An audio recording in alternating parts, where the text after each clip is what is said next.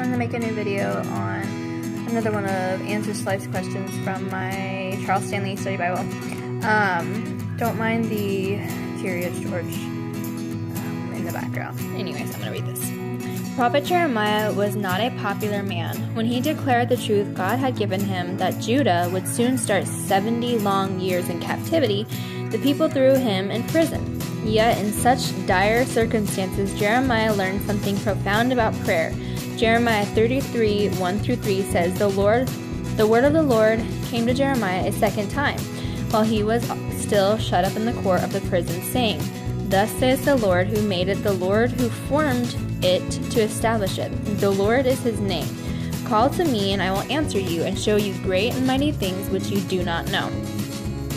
Prayer is a very real part of vital relationship with God. It is not for some special spiritual elite. It is for you.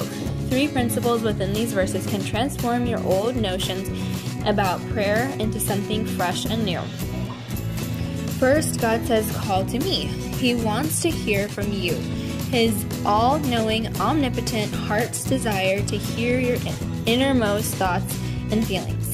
He wants to hear from you in the hard times and when life is going smoothly. In fact, your sweetest times of prayer happen when you come before Him simply to praise and worship and give thanks for what He has done. Second, God says, I will answer you.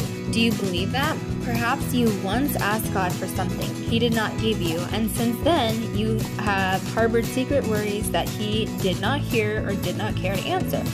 But God Himself says to you, I will answer you. That answer may not take the form you anticipate or come when you desire, but He will respond. He may say yes, no, or wait. You may not understand the reasons behind His answer, but you can trust that they are best for you. Romans 8:28. Third, God says, I will show you great and mighty things which you do not know. You have finite wisdom, however you say that word, wisdom and understanding. God knows all. He knows the big picture. You see merely a tiny piece. When you ask Him to guide you, He works to direct you as a part of His higher vision and calling. If you take that first step of calling out to Him, prayer can become an important part of a dynamic relationship with the Almighty God.